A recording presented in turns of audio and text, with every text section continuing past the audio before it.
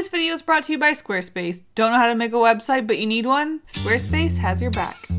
Every time I visit Seattle, I visit the Seattle Art Museum, and I always leave with some sort of creative something from the gift shop. This time was no different. I left with a make your own playing card kit. So inside the kit we have, it comes with, oh, these are absolutely adorable. I want to turn these into little ornaments for like my Christmas tree. Like they're just so cute. They're probably garbage. And here are the set of cards. The back is this really cute doodly blue. Ooh, cute. And the front, we have these really cute sort of hand-drawn. Oh my gosh, I absolutely love how hand-drawn these numbers and letters look. Oh God, they're so cute. This is my vibe for sure. Okay, so we get to the Joker, and this is where I was thinking, I really don't think I'm gonna use these markers because I mean, come on. I actually thought it would be really useful to actually use the Joker cards as swatches to test other art materials I have. What kind of markers, paints, pens, different things will actually work best with these. And I don't know, maybe it'll be these little guys. Starting off with the markers that came with the kit because I'm curious what they're like. I also thought it'd be really cute to do a card that's warm colors and a card that's cool colors. So I'm just gonna start off by doing a line, okay, and then a yellow one. Ooh, that's a bright yellow. Our blue and green. Now, do these smudge? Oh, they do not. That is honestly my main concern with any sort of art material on these, is that if a wet material goes down on a slightly slick paper, it takes a very long time to dry, and sometimes it just simply never dries. Okay, so obviously these guys will be a very good pick if I just want to keep it simple. Next up, my favorite pen, the Sakura Micron pens. I've got a blue and a red pair. We've got our brush. Oh, it's a much more light red than the marker. Again, much lighter, but honestly, we could probably use them together if I really wanted variety. Oh, it's a very nice light blue. It's kind of cute. I love those blues together. I also have to just test out the black. Whee! Will it pass a smudge test? Oh my goodness! No! Okay, so maybe we won't be using microns. Next up, we have your run-of-the-mill Crayola Super Tip markers. I want to test every single color because I really just want to get more colorful and gradienty with our swatch here. Oh, I don't know about that. The ink didn't go down very well. It's beading a little bit on top of the paper. It's also still wet. But it looks like these markers, either they're gonna take a little bit longer to dry or they're not compatible. Next up, I have these Staedtler Magic Erase pens. I just saw them in my closet and thought, why not? Let's give them a try. But I don't know about these colors. It only has pink. You don't even know. I love, love, love, love a green to blue gradient. It's just the best. Do I think these will dry? Probably not, but I want to try these jelly rolls. Again, not good variety in the warm department. Oh my goodness, they do layer well. I need to get more silly with my lines here. Ooh. Okay, I've given them about a minute to dry. Oh, yeah. Even this really juicy black one's dry. Ooh la la, it is time for Copics. Honestly, this card kind of feels like the sort of paper you would use alcohol markers on, so this feels weirdly normal. Ooh, at the end especially, we have a lot of, what do I call it? Beading? Wait a second, what happens if I just, oh, so it looks like that stroke sort of erased other colors that were put down except for the black jelly roll. That is, honestly, it's really fun looking. It's very interesting. But now I'm curious if I were to do that same. Okay, good to know. Copic markers, probably not the best to use. I think this is going to be our final supply. We have these Faber-Castell Pitt artist pens, and these guys are pretty solid, so I have some high hope. Honestly, already some really good variety with our reds to oranges to yellows, so I'm liking that. The question is, does it pass the dry test? I think it does. I think it does. If you're curious, no, I will not be using colored pencils or crayons. I just feel like these two mediums are too crumbly and I need something semi-wet to stay on the paper. But speaking of wet, what? I don't want to work with paints on these guys, but I do just want to give a swatch of the old gouache just to see how it'll be. Okay. Painting on slippery paper is not something I'm used to. And a stripe of blue. Okay. I mean, it's not doing horrible. The page isn't like curling up and being dramatic about being a little bit wet. So I think, as much as I love paints, we're not going to use paints. I think depending on the style and what I go with for these cards, didn't mind the original marker, didn't hate the Crayola super tips. The Faber-Castell pens also worked pretty well. So these three are going to be my options. You know, if I want to take a more simple approach than the original markers, and the limited colors might be fun. I'm excited, but before we get into it, I want to thank the sponsor of this video, Squarespace. Where would I be without Squarespace? Well, I wouldn't have a website because I can't make one, but thanks to their flexible website templates, it's super easy. Start with one of their professional website templates, super sleek, award-winning designs, and from there, customize your look, update your content, add features. It's super easy. If I can do it, you can do it. Create your own online store. That's right, you can sell your products online, whether you're selling physical, digital, or service products, and take it a step further with super special members areas. Sell membership access to exclusive sections of your website, super secret, super exclusive. Head to squarespace.com for a free trial, and when you're ready to launch, go to squarespace.com/KaseyGolden to save 10% off your first purchase of a website or domain. Thank you so much to Squarespace for sponsoring this video. Let's design these cards. I'm super excited. As you can see, I decided to go with the Faber-Castell Artist Pitt pens. I just liked the nib, I liked the variety in colors, and it's an art material made for artists specifically in mind, so I trusted them. We're starting off with diamonds because this is my absolute favorite set that I created. I want to start off strong. I'm really proud of this card set, and I want to talk about it first. So for each set, I chose a color theme to go with. Because the diamonds are red, I went with a warm yellowy orange color. And the diamond shape reminded me of stars, and I love drawing space. Space is a very common theme in a lot of my illustrations, so that's what I went with. I did leave a few blank. I just thought it would be nice to have some breathing room in these playing cards. Personally, I find that the number cards look better if they're a little bit more chill. Admittedly, the space theme is a little bit simple when it comes to the numbered cards. Basically, I just put stars and some space objects, planets, asteroids, spaceships,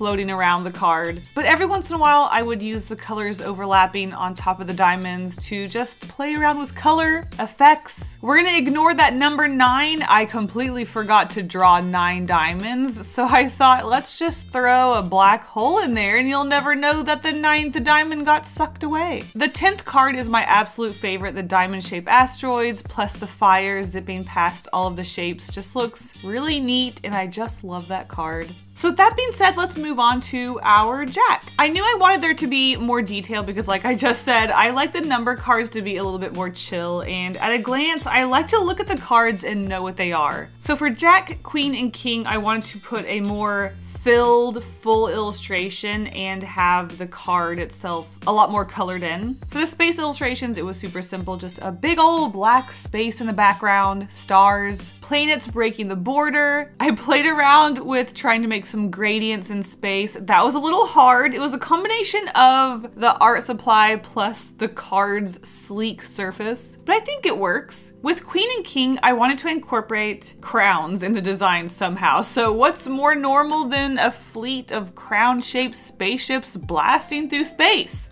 That's right, nothing. That's completely normal. And for King, I had to get a cat spaceman in there somewhere. And I absolutely love this little guy. It's a little space kitty floating with a UFO in the background and a crown on top because King and cards.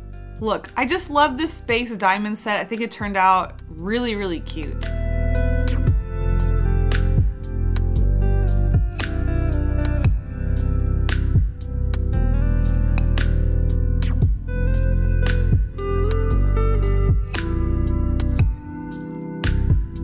Moving on to hearts, I wanted to think of something that would maybe go along with the shape of heart. When I looked at the heart, I thought that kind of looks like an apple. I like to draw worms. Maybe we could have worms chewing holes through these hearts or apple-shaped objects. Heartworm is a thing. Kind of gross, but it makes sense. Why am I trying to make this make sense? It doesn't need to make sense. I drew worms chewing through hearts. It's cute and silly. I thought this was the perfect way to keep these cards fun and creative, but also simple because I want the numbers to speak for themselves. The hardest part about designing these cards was just messing around with the art supplies and trying to have them work. As you can see, I did end up going with Sakura Micron pens. Even though they did not pass the smudge test, I just wanted a fine liner that I felt comfortable and knew that I could get some nice, solid, thin lines with. They do eventually and gradually pass the smudge test over time. They're kind of sticky. I don't really see myself ever playing with these cards. I think I could hit these cards with a spray fix and then they wouldn't be sticky anymore, but at the same time, I look at these cards and I think they're nice to look at, and I think I would rather just put them in a frame or sell them. Basically, I think they work best to admire than to be played with. Anyway, Jack, Queen, and King.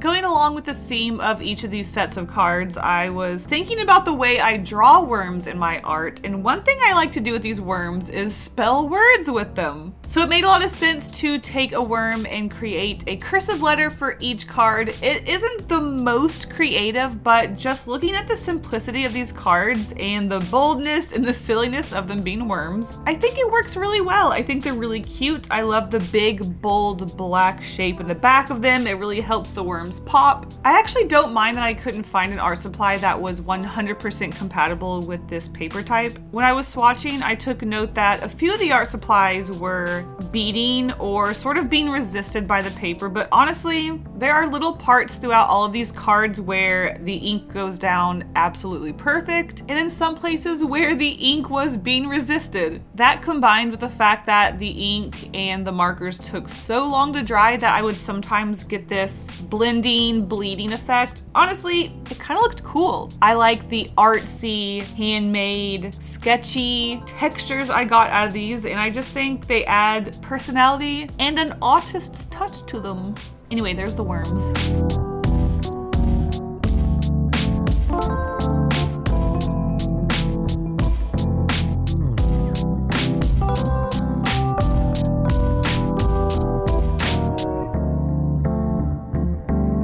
Y'all know I had to make cards with ants on them eventually, and when I saw the, what is this called? Club. When I saw the club, it made me think of a clover, and I wanted to use green for this set, and I just went with it. I turned these into clovers. The individual number cards, these are probably the most uninspired of the entire set. I completely forgot, but I actually meant to mix in some other bugs and creatures that were creepy crawly in with these guys. I also just had a hard time creating something that was abstract and just sort of floating on the card. With space, it was easy. Space is just a big void where everything is floating. The worms were just sort of floating through the shapes, but with the ants have legs, and they do sort of float sometimes on these cards. I also just found myself really distracted by trying to find the orientation in which these ants were standing on the card. I just stuck a few ants here and there. The number of ants do correlate with the number of cards. It's the most simple of the set, so let's go ahead and move on to our Jack, Queen, and King.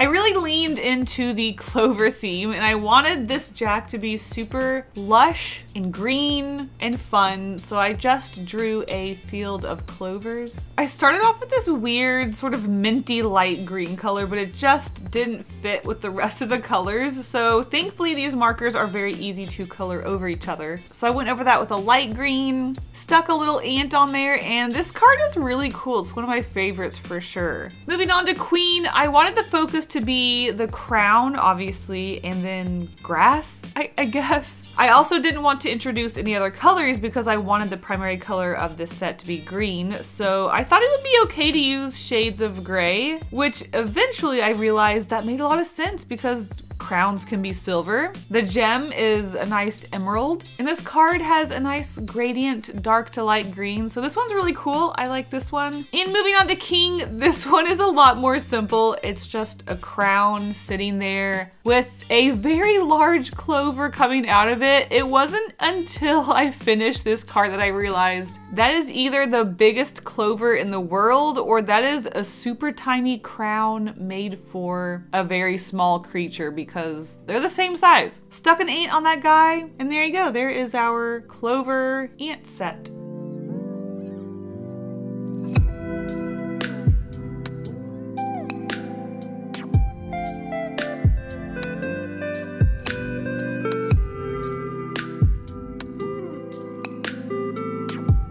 For the fourth and final set, the spades, I knew I had to do a cat set because you guys know I love drawing cats. But I didn't just want to draw a cat on these cards. I wanted to get inspiration from something, and the spades just weren't doing it for me. I did pick a blue theme because red, yellow, green, blue, the basic of colors. I was sort of getting spirity blue fire flame vibes from these shapes. I have no idea. So when I started drawing this black cat, I started to think maybe it's like a ghostly, spirity, spooky specter black cat. We can just mess around with it being abstract and fun and shapely. So the first few cards, we just have some cats floating around being spooky. And then when I got to the sixth card, I noticed it was completely missing the spade symbol, which was cute. The cat is pointing at it. I feel like I had to incorporate it in some way just because it was silly. And I'm not gonna lie, I was really struggling with ways that this cat could interact with the symbols and just be on the card in general. So it's not my favorite or most clever, but I just love drawing cats, what can I say?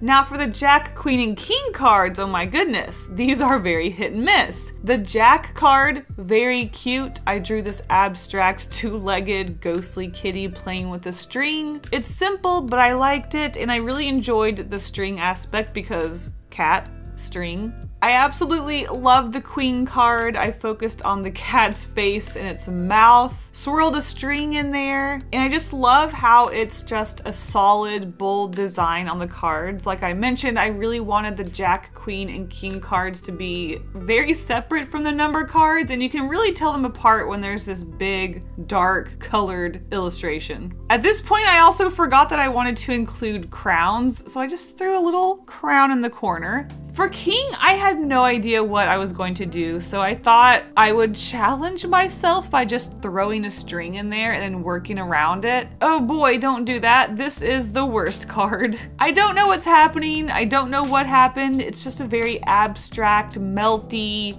goopy, silly cat. It's a specter cat. It's just messing around and being silly and liquidy, and I hate this card, but you know what? The rest are cute.